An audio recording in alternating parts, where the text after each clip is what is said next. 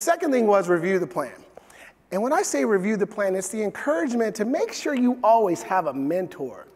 Make sure you always have a coach, a teacher, accountability partner, someone that already has walked the road that you're traveling on, someone who has already reached the level that you're trying to get to. Because having that person, that go-to person who, you got a brain to pick and an ear to listen to, that helps you achieve what you want in a much faster time. And I had a variety of mentors too, but here's a side point. Think about this. All the athletes in the world, think about some of the greatest athletes in the world. Somebody name an athlete. Tom Brady. Who said Tom Brady? All right, you got to catch it. Now come over here. I'm not going to. Oh, yeah. Nice job.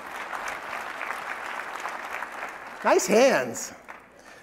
The point is, all these athletes, what do they all have in common? They all have mentors. They all have coaches. They all have accountability partners. So don't think you're too cool, too successful, not successful enough, too experienced to ask for help.